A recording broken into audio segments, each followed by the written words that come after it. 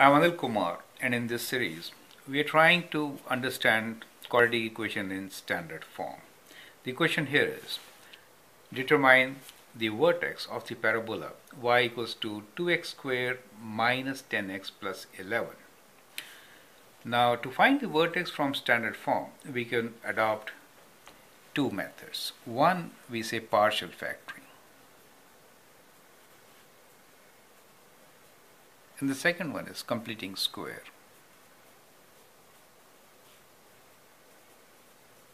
Both the methods are equally good to solve for such questions. So let me show you how to use these methods. Let me begin with partial factoring. The equation given to us is 2x squared minus 10x plus 11. That is y equals to this value. So here we can factor out these. 2x is common, so I could write this as 2x, and I have x dividing 10 by 2 is 5 plus 11.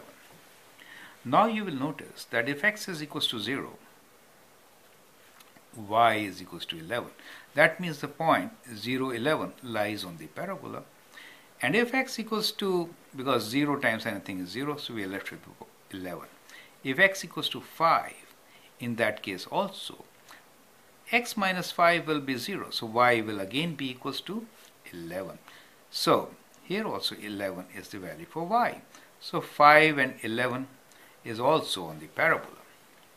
Now since the y coordinates are same, that means this line is a horizontal line, right? So this is a horizontal line where we have y-intercept, and this is another point on the parabola.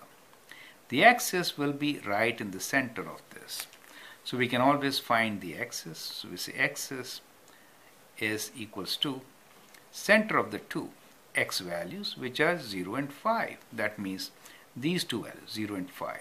So x is average value of these two. So we can add 0 and 5 divided by 2.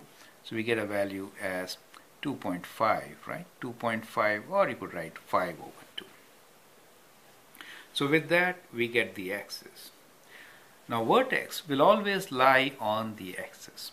So to find the value of the vertex, and of course this parabola opens upwards since this value is positive.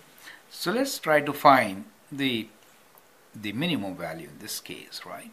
So we'll substitute x as equals to 2.5 in the equation and find the value of y.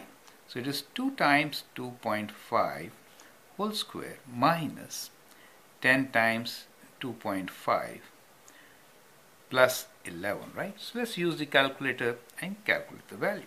So we have 2 times 2.5 squared minus 10 times 2.5 plus 11 equals to minus 3 over 2, or decimals 1.5 minus 1.5, right?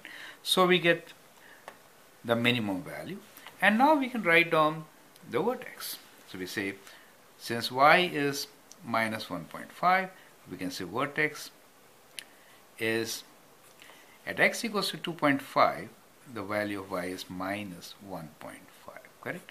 So this is one way of finding vertex.